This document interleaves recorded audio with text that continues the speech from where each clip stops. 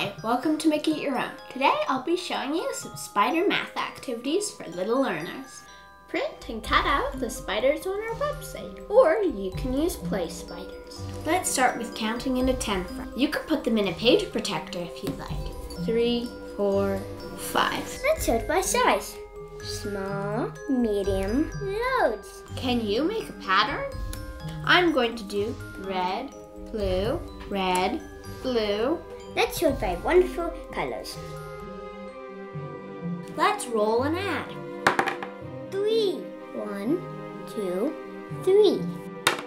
3, 4, 5, 6. 6 is our answer.